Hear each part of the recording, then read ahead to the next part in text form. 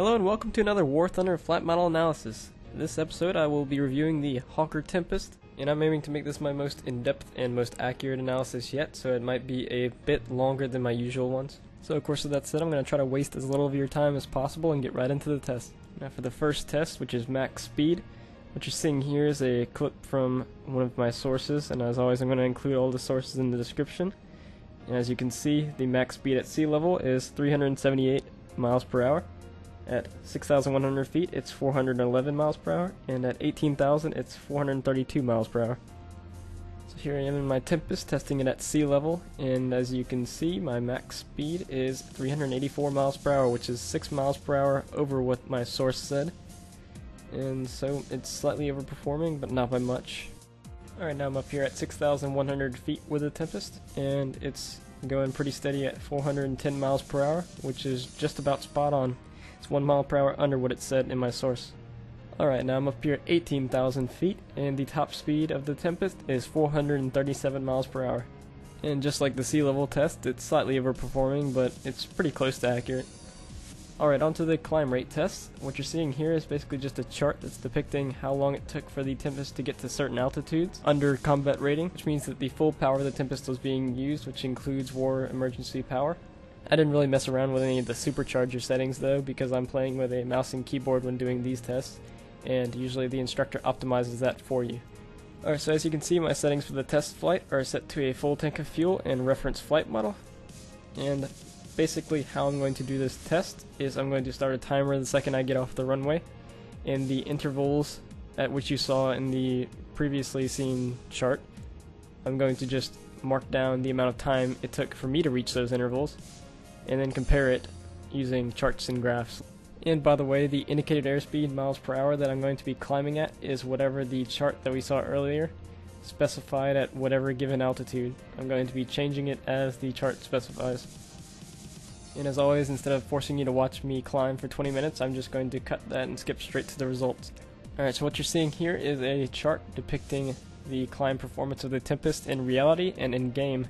So basically the chart on the left is what we saw earlier in the first chart I showed you, and the one on the right is the results I got from the in-game testing itself. Now just to give you a little visual aid of the results I got, I marked all of the data points that I got in the chart down into a graph, and as you can see, the one in blue is the in-game performance of the Tempest, and the one in orange is the reality performance of the Tempest. So we can see that the Tempest is actually pretty similar to its real-world counterpart in the opening stages of the climb, but up past 12,000, 15,000 feet, it starts to pull away a little bit quicker than it should. So it doesn't seem to lose as much performance as it should up at the super high altitudes, like the real-world Tempest did.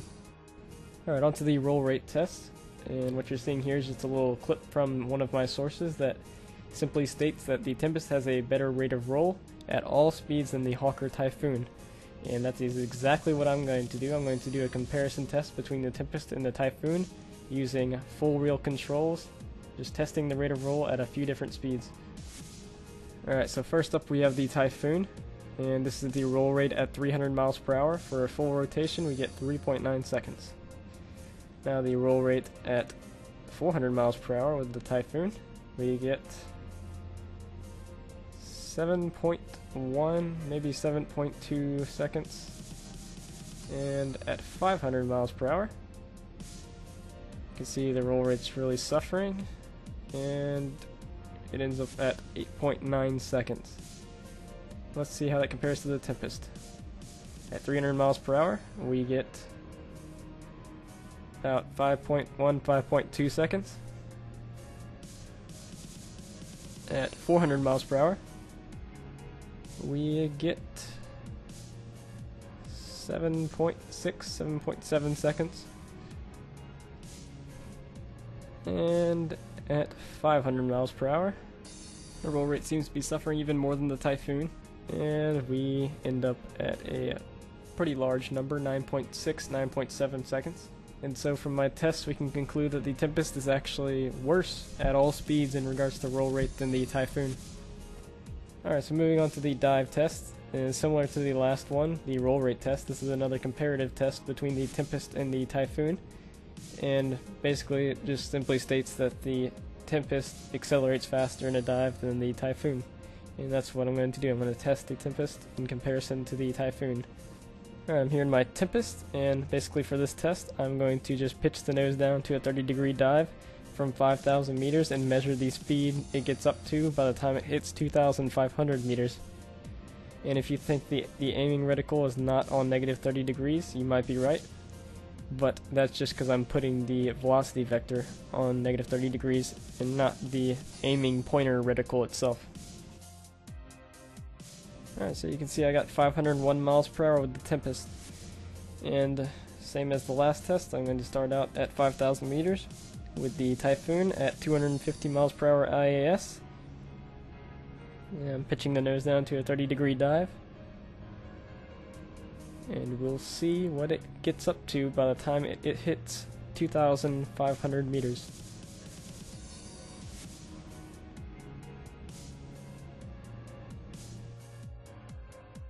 Alright, so 485 miles per hour. It turns out the Tempest is in fact a better diver, but not by quite as much as I would have thought.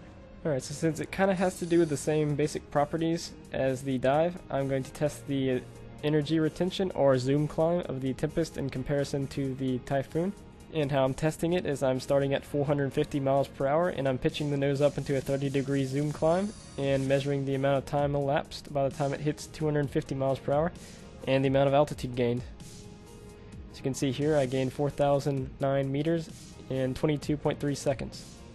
Alright, so now I'm going to test the Typhoon in the same exact way as I tested the Tempest, and if the Tempest energy retention is modeled correctly, the Typhoon should both run out of energy quicker than the Tempest did, and it shouldn't gain as much altitude.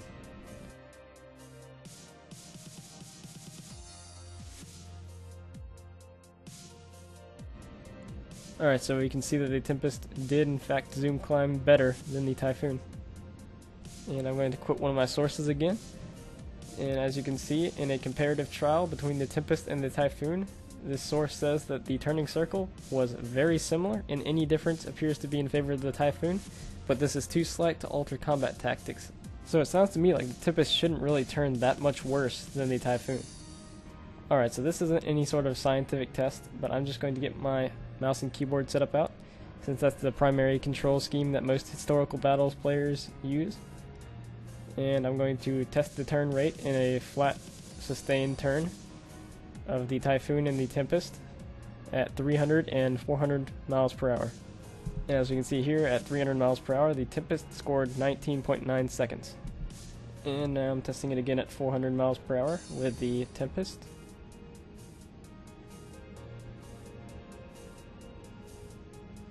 And I'm pulling a lot more G's, but it doesn't seem to be pulling around any quicker. And it scores 19.3 seconds in the 400 mile per hour sustained turn. Alright, now I'm testing the Typhoon at 300 miles per hour. And you can see just from the amount of G-forces I'm taking that the thing is pulling around quite a bit quicker than the Tempest. Which is weird because they have very similar wing loadings. And I get 15.1, 15.2 seconds. On to the 400 mile per hour test with the Typhoon. Pulling a lot of G-forces. And the thing just seems to be snapping around compared to the Tempest. And I pull 12.9 seconds. A lot better than the Tempest. And I know that since you can pull slightly closer to your angle of attack in joystick mode in full wheel controls than you can using an instructor in mouse aim, I decided to test out the Tempest turn rate under full wheel controls. And I actually got pretty significantly better results. It made me pretty curious about the Tempest's other properties under full wheel controls. And so I decided to test them. I got my joystick out, took this thing up into a full wheel test flight, and I pulled as hard as my joystick would let me. And the thing would not spin. I tried everything. And I was pulling as hard as I could. I even tried throttling down to 0% and still pulling full elevator. It just simply would not spin. And then, encouraged by the results I got from that test, I decided to take the Tempest into an unpowered loop. And guess what? The aircraft doesn't stall either. I get far below my stall speed, and the aircraft just does a sort of plateau maneuver. Kind of as if you were using instructor, basically. It doesn't spin, doesn't do anything. I'm pulling elevator, I'm pulling my full elevator as much as I can this whole time. I don't let go of it. And I even do a second loop. Still no results. Just fall back over. No spin. I've still basically got full control. It's it's kind of like the BF-109s I tested in my last one. In fact, the only thing I could do to get this thing to spin was to do it on purpose by pulling up on the stick and pulling full rudder, which is basically how you put any aircraft into a spin. And you can pull out of it by just reversing rudder and pushing the stick forward. And so yeah, that's the only way I could get the Tempest to spin. And just as a reference, this is me in a Spitfire Mark 9, full rail controls. I can't pull full elevator, or I will stall, even in one of the best turn fighters in the game.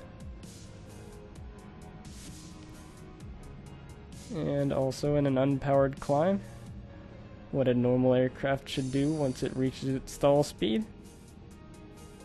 Goes into a spin. I keep the elevator pulled. It gets worse.